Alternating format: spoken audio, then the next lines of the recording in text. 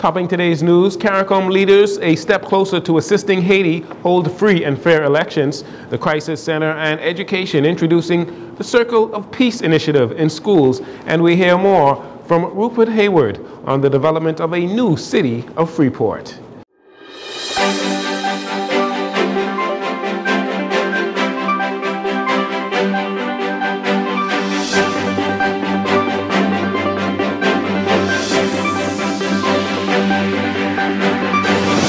Good evening, Bahamas. I'm Jarino Saunders. This is your JCN Evening News, and it is a pleasure to have you join us.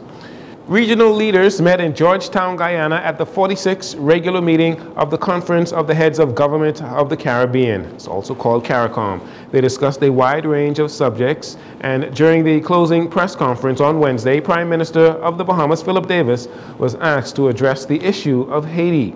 And after the leaders spent nearly 25 hours of the agenda discussing Haiti, there were some promising results, including a possible date for elections.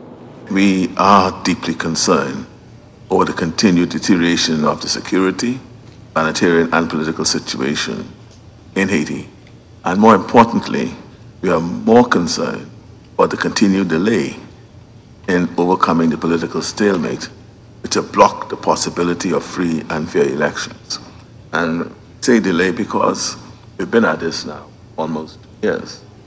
I think even prior to the assassination of President Musi, the CARICOM community has been at this, attempting to bring normalcy to Haiti. Prime Minister Davis told CARICOM leaders that Haiti is hemorrhaging, pointing out that there were more murders recorded in Haiti during the month of January than in the war between Ukraine and Russia for the same period. I think it's important to note that in our deliberations, particularly with Prime Minister Ariel Henry, a number of major steps and concessions were made to move the political process forward, including, which we think is a significant step forward, holding of general elections to restore constitutional government and authority no later than the 31st of August 2025. We think that was a significant step in the right direction. We also appreciated that to have elections by then, there need to be an assessment as to the infrastructure setup for the purpose of holding those elections. At the CARICOM meeting, Haitian Prime Minister Ariel Henry will travel to Kenya to finalize modalities for the deployment of the multinational security support to Haiti with the Kenyan authorities and other African states. While at the CARICOM meeting in Guyana, Minister of Foreign Affairs Fred Mitchell provided a few details on a meeting between Prime Minister Philip Davis and Brian Nichols, the United States Undersecretary for the Western Hemisphere with responsibilities for the Caribbean relations. He says they discussed a broad range of matters. The Prime Minister Philip Davis is in Guyana. He met with the Undersecretary for Western Hemisphere of the United States State Department, Brian Nichols. He's the top diplomat for relations with the Caribbean, to discuss, amongst other things, the travel advisories as it relates to the Bahamas and the issue of relations with the Haitian Republic. Also flagged is the fact that a new airport is coming to Grand Bahama, and that a formal request will be made by the Bahamas government to return pre-clearance to Grand Bahama. The U.S. has a 7-year planning cycle, so we're trying to make the request early and make sure it gets into their planning. You know, the F&M made a mistake by allowing the airport not to be rebuilt, and we're going to get the job done. And pre-clearance should return, if we do it right, to Grand Bahama. Prime Minister Philip Davis and the Bahamian delegation are expected to be back home by now from Guyana. The Ministry of Education, Technical and Vocational Training, in collaboration with the Bahamas Crisis Center, launched the Green Ribbon Peace Campaign, which, according to the Bahamas Crisis Center Director, Dr. Sandra Dean Patterson, is a multi-level, multi-component initiative that includes creating circles of peace in and around primary schools, speaking with students between the ages of, or between the grades rather, of 4 and 6. Dr. Dean Patterson detailed how parents are also involved in this initiative. We have a parenting intervention where we'll provide sensitization to parents, because it's no use us letting children know that you need to be kind and you need to be brave.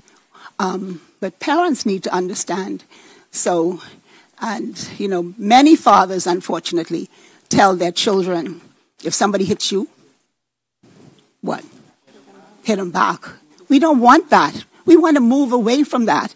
We don't want the culture of violence that is taking over our people. We live next door to a country that boasts about violence being as American as apple pie. You know, so they've accepted violence. They accept guns. We don't want to go that direction. And we have to stop our country.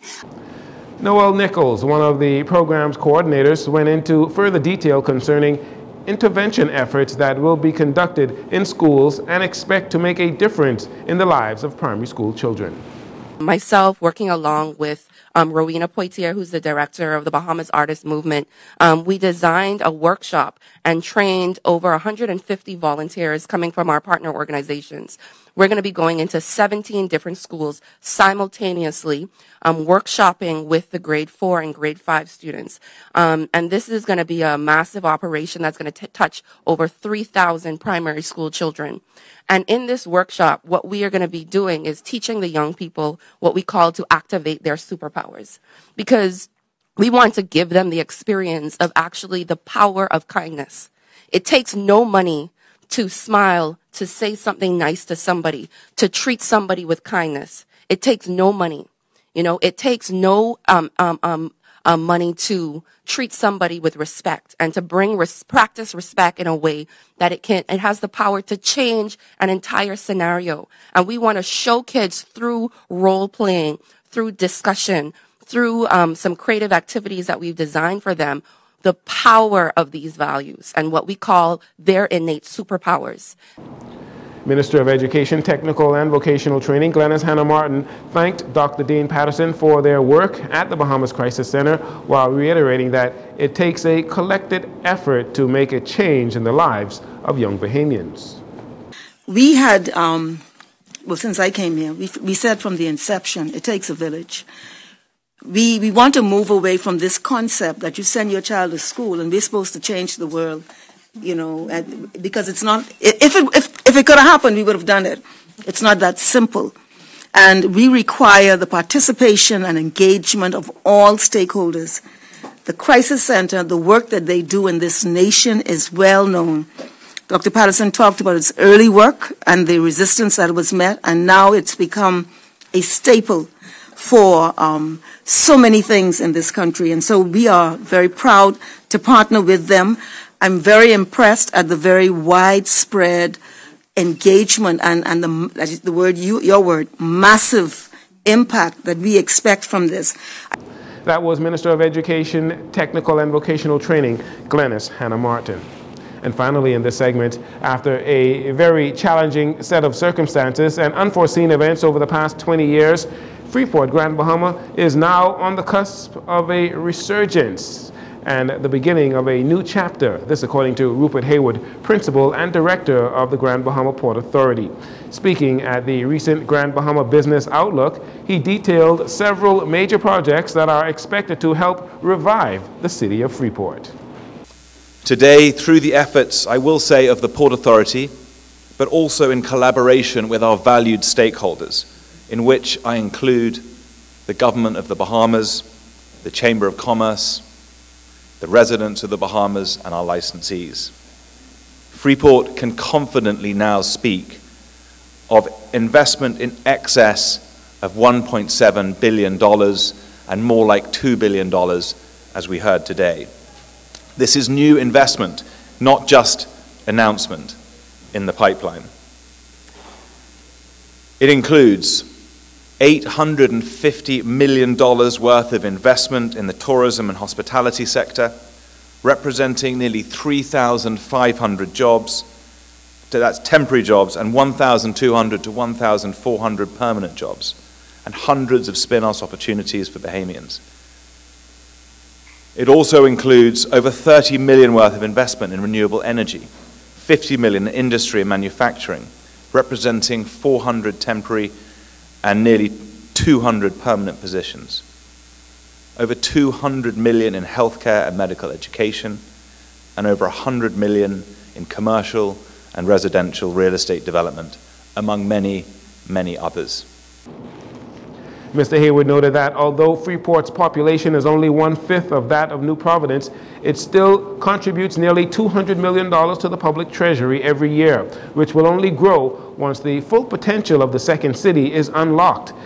He says, we cannot expect the issues that have hampered Freeport for the past 20 years to disappear on their own.